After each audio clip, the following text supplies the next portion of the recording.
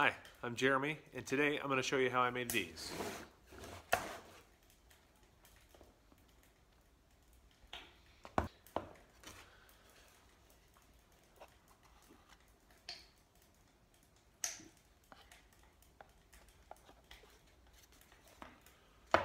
Stick around, I'll show you how I did it.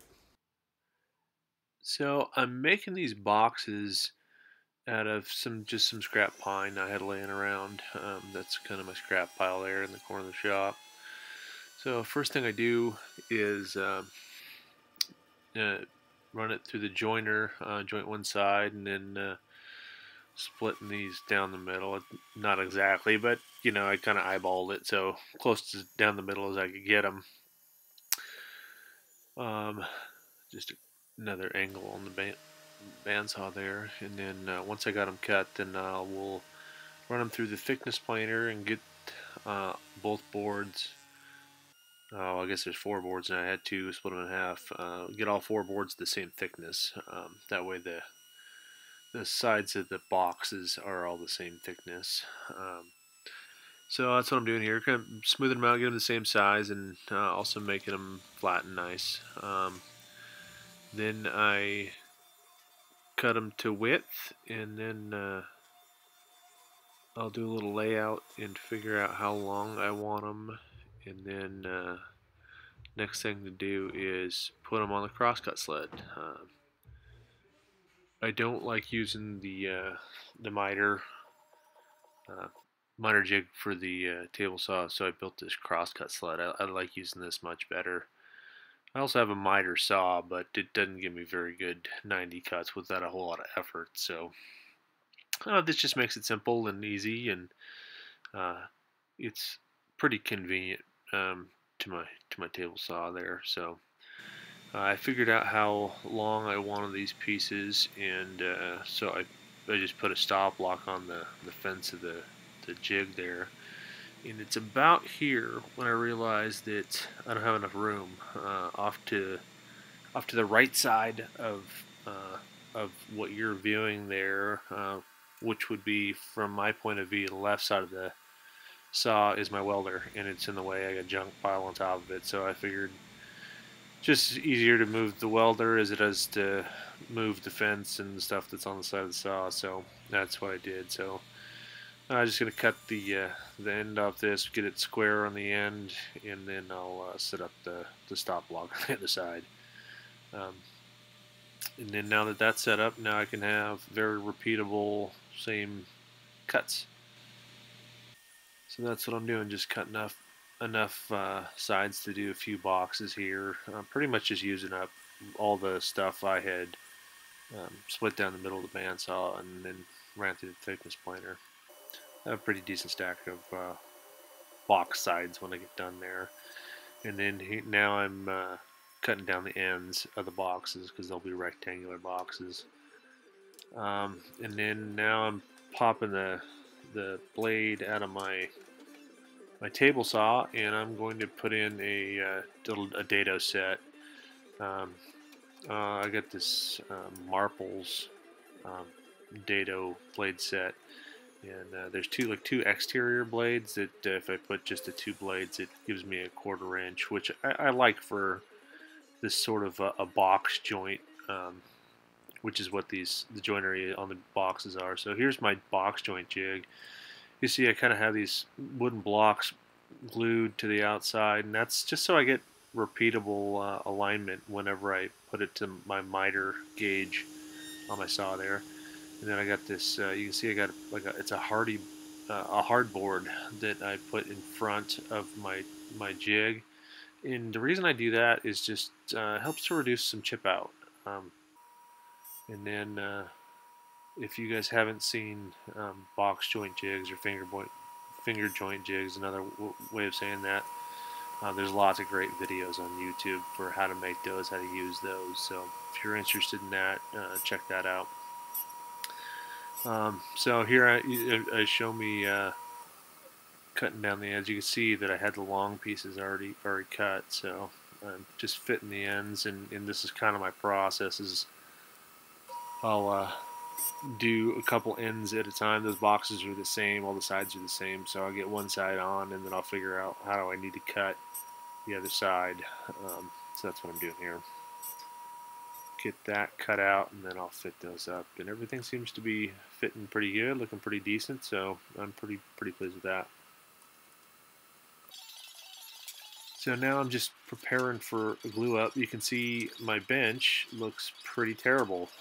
Now this paper's just trying to avoid making it worse than it already is, putting this paper down. So getting ready to do this glue up.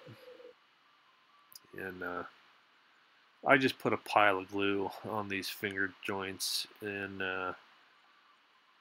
it's really sloppy and messy, but it's quick, which is why I do it. So put a bunch of glue in, and then I just let the amount of glue push into all the crevices, and then clamp it up, and then I take a little sawdust, and that fills any kind of nooks and crannies that my joint, my poor craftsmanship leaves behind. So that's the reason for the sawdust. Just fills in little cracks. So it acts like a wood filler, and if you use the dust from the actual cuts, it matches perfectly to whatever wood you're using.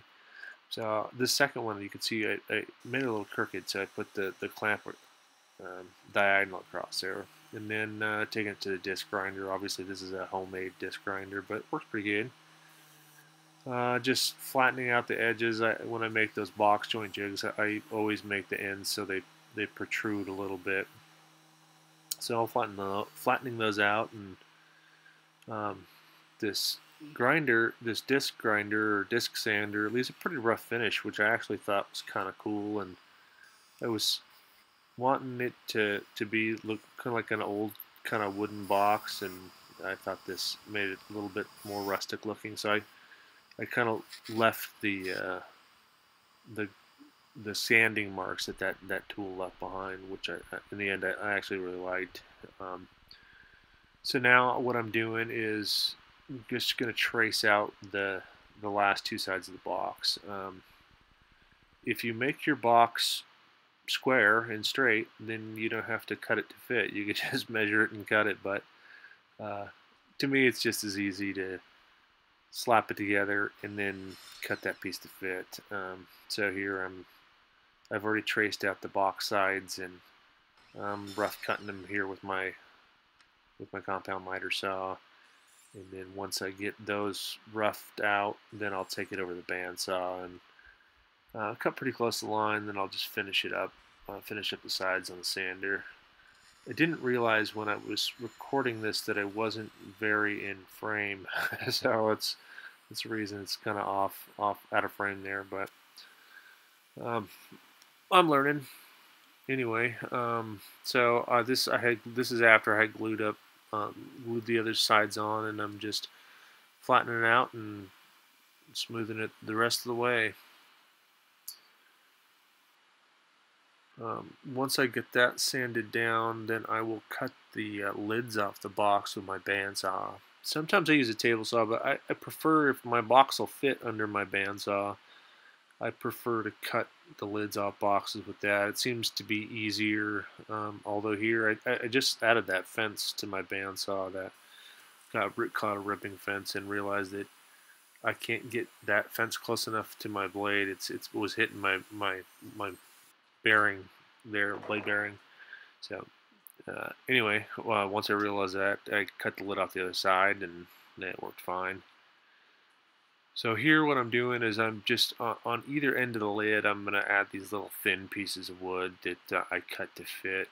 I think I just used a handsaw to cut those all to fit, and then sanded them to have a pretty snug fit, and just using a little CA glue to hold those on. These boxes is just meant as like kind of like a gift box. These knives that are going in here I made for a friend and his son. So these, I just thought it would be cool to get them in a nice little box like this, which is what I'm doing here. Now, I mentioned before I left the sanding marks in from the disc grinder, so what I'm doing here is I'm just kind of rounding the edges, so no one gets a splinter, and they're easy to, nice to handle. Um, just going around both boxes with this little handmade sanding block here. There's one all sanded up, ready for finish. And the other one I did the same way. And I'm just putting some Danish oil on these boxes. Yeah, so just a little light coat. I only did one coat of this, and liked how it looked, liked how it turned out. And these are not going to be strong boxes, outside storage, anything like that. They're just kind of a one-time use to get these kind of like gift boxes, or I mean, you could do a keepsake box the same way. You set them on blocks as they dry. So they dried in the shop for a few hours, and then now what I'm doing is I cut out some Kaizen foam that would fit in this box, and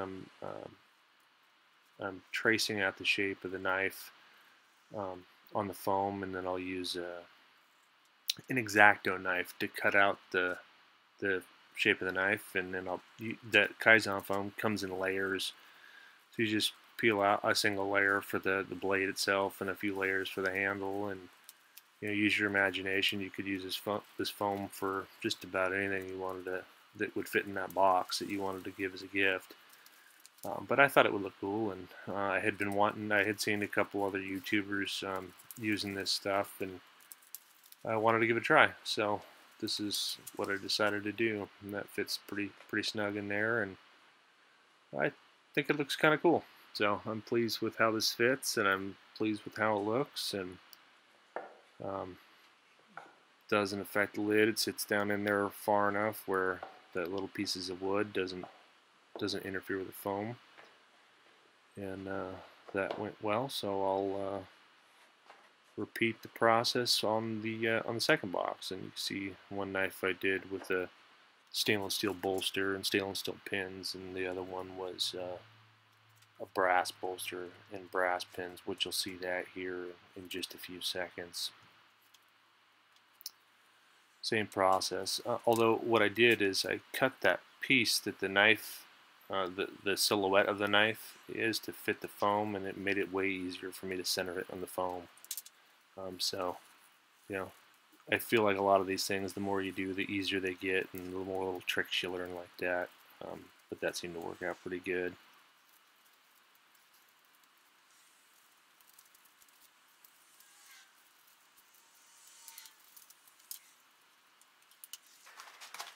And then just putting the foam in the second one, and then there's that second knife I was telling you about with the brass bolster and brass pins.